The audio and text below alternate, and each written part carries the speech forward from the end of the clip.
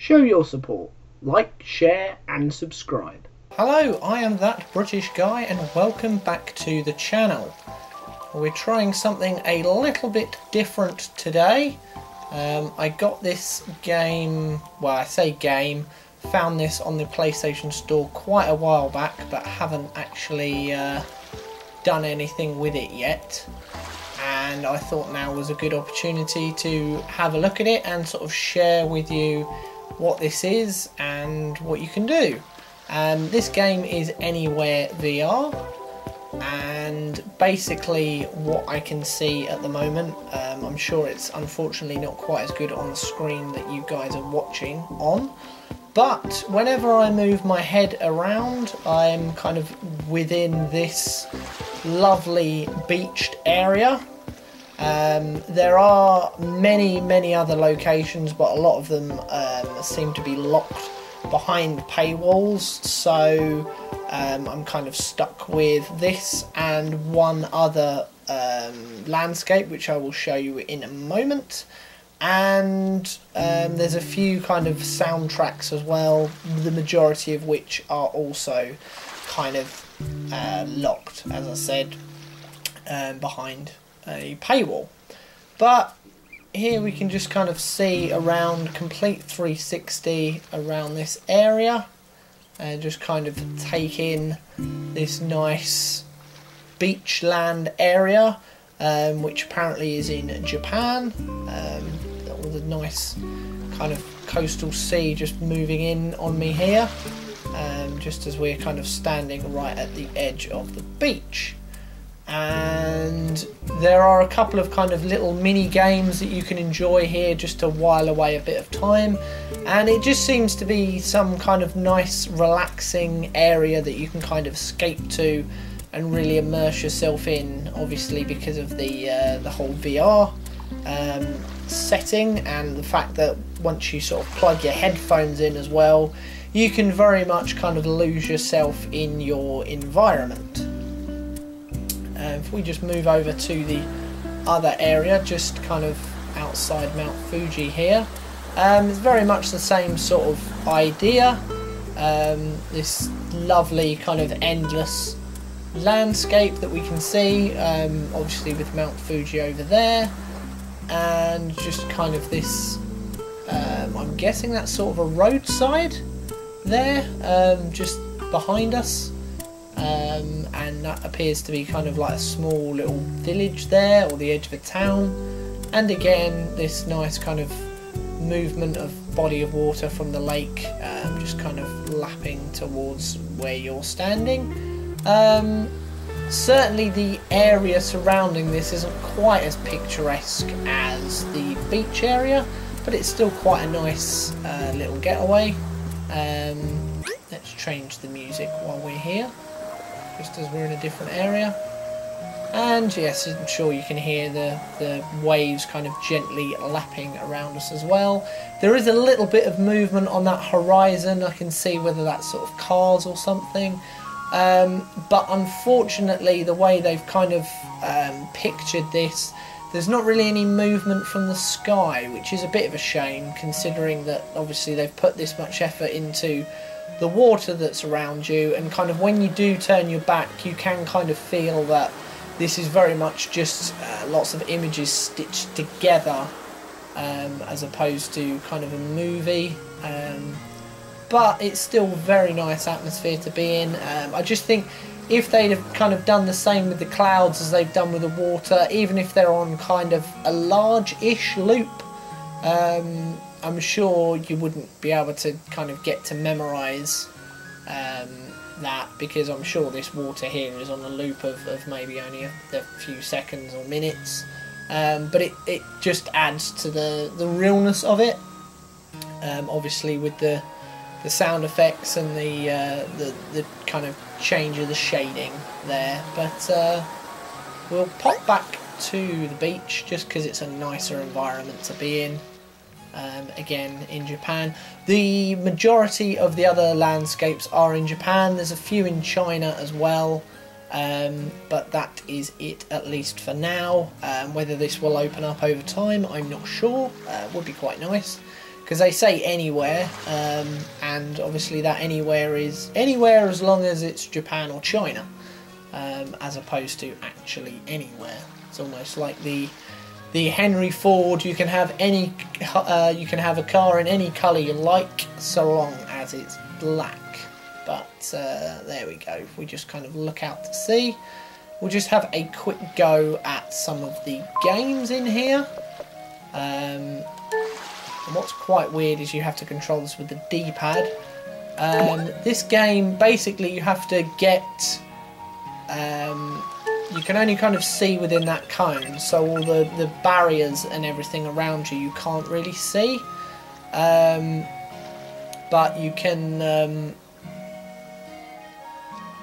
You've essentially got to kind of move your heart thing round to get to the goal here at the end. And what this does then is it introduces these red tiles, which are kind of death tiles effectively, and you've just got to move yourself around, making sure to avoid those, and they follow you round, kind of moving one square closer to you as you move around.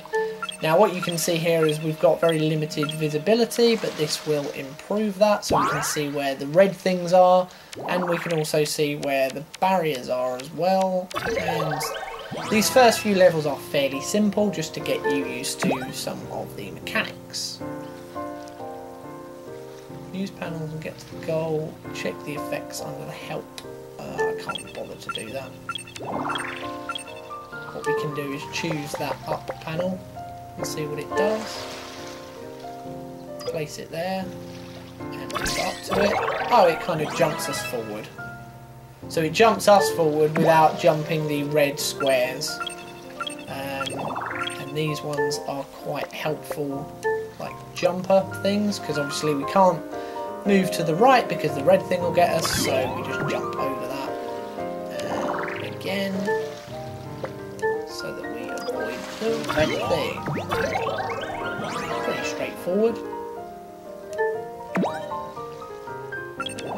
idea what that round thing does. I feel like I might need it though. Let's.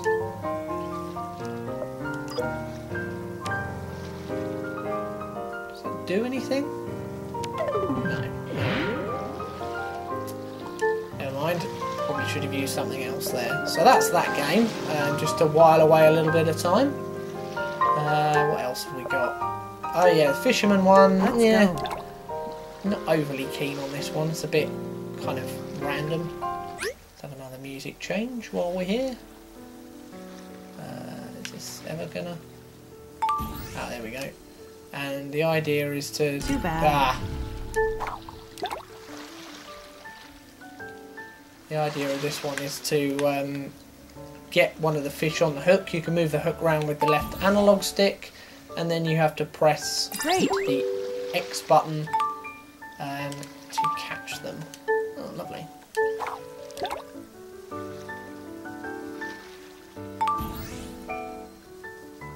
Too bad.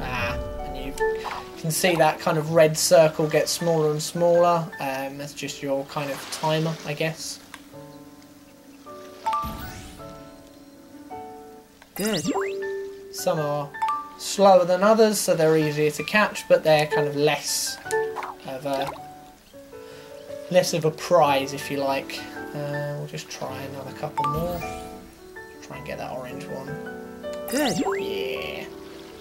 So yeah, that was worth 4 stars because it was moving quite speedily. And the blue ones seem to be the cheap ones because they're quite slow.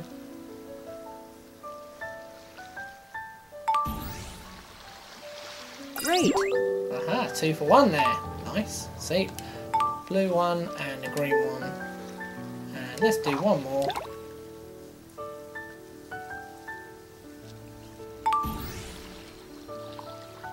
Good. Hey, blue. Okay, bit of seaweed. So that is the fishing game that you can enjoy, and even if you're kind of... It's weird, even if you're looking over this way, it doesn't necessarily take into account the fact that you're not looking at the water, if you like, but there we go. And the last game this. Yes. You've effectively got to not hit the B's. Good luck. Using kind of logic as to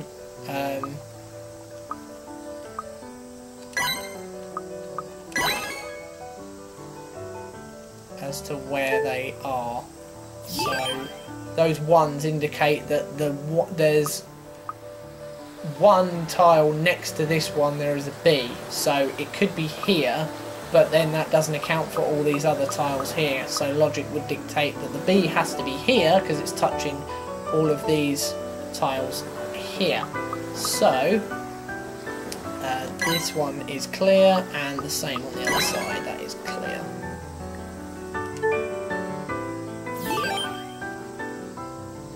And again here there must be a B here touching this one and this one, and there's also a B here because it's touching this one, and with this B there's two B's there to touch that. So that's clear, and that's clear on the other side as well. What else have we got? Right, so there's one there and three, so there's probably one there, one there, one there. So that's going to be clear, and that's going to be clear. And same for these. Cool. What did we say I got to? Level 5. Right. So there's got to be one there, and presumably there, for that to be 2. So if we go all the way out there, all the way out there, there's got to be another one, presumably here. So is this clear? And is this clear? Lovely. And the same for the other side. Nice. So this is where we got to last time. Right. Make this the last stage anyway, see if I can beat my previous score. So it's 2. So presumably one there and one there. Which would dictate that there's probably one there as well for that, so that's got to be clear. Which means that's that one. So this is clear? Ah! Damn it. Ah! So if it's there, that might mean that this one's clear then. Let's assume that this one's clear. Right. I mean, if there's 2, one of them's probably not that one, is it? There's 2, that one and that one, so that's going to be clear. And that's going to have a B, because it's touching that one. There's 2 there. Oh, I don't know.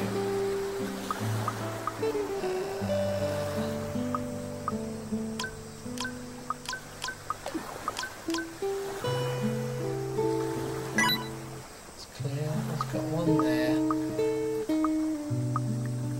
I'm going to assume it's this one's clear.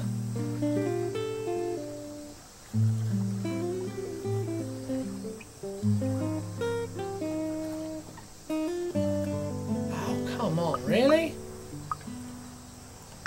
Ah. Ah.